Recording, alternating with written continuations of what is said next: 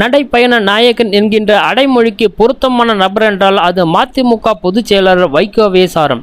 உணர்ச்சி வசப்படுவதில் வல்லவரான வைகோ குறித்து பல செயற்கரிய மற்றும் அளப்பரிய சேவைகள் குறித்து இன்றைய மீம்ஸ் இளைஞர்கள் அறிந்திருக்க வாய்ப்பில்லை. தன் கொள்கையில் விடாப்பிடியாக இருப்பதில் வைகோவுக்கு நிகர் வைகோ மட்டுமே.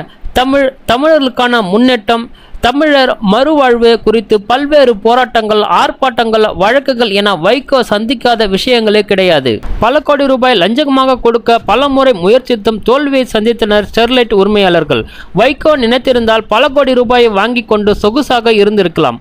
ஆனால் பிரச்சனை ஆரம்பித்த நாள் முதல் ஸ்டெர்லைட் ஆலையை மூடும் வரை பசுமை தீர்ப்பாயத்தில் படியேறி வாதாடி வெற்றியும் பெற்றார். இதே போன்றுதான் முல்லை பெரியாறு பிரச்சனை, காவிரி பிரச்சனை, கூடங்குளம் பிரச்சனை, பாலாறு பிரச்சனை என தமிழகத்தின் வாழ்வாதார பிரச்சனைகளுக்கு தன்னை வருத்தி கொண்டு வெறித்தனமாக போராடுவதில் வைகோ நிகர் வைகோ தான். இவை எல்லாவற்றையும் விட முத்தாய் தமிழின தலைவர் பிரபாகரனை அறிந்த நாள் முதல் தற்போது வரை ஈழத்தமிழர் விடுதலை மற்றும் முன்னேற்றத்திற்காக 40 ஆண்டுகளுக்காக ஒரே கொள்கை பிடிப்புடன் இருக்கும் ஒரே தலைவர் வைகோ மட்டும் என்பது அவரை நன்கு அறிந்தவர்கள் அனைவருக்கும் இது தெரியும்.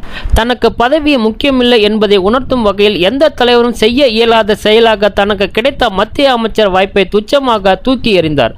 விருதுநகர் தொகுதி சாதாரண தொண்டனாக இருந்த ரவிச்சந்திரனுக்கு விட்டு கொடுத்து எம்பி ஆக்கினார் என்பது வரலாறு. இது மட்டுமா?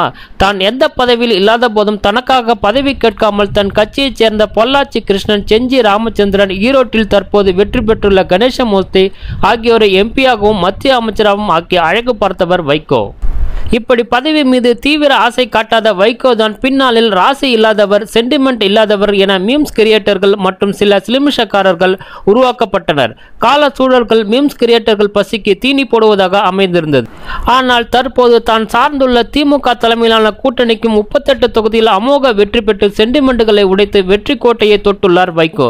அது மட்டுமின்றி ஏற்கனவே கூட்டணி ஒப்பந்தப்படி மாநிலங்களவை உறுப்பினராகி விரைவில் நாடாளுமன்றத்தில் 23 ஆண்டுகளுக்கு பிறகு காலடி எடுத்து வைக்க இருக்கிறார் வைகோ.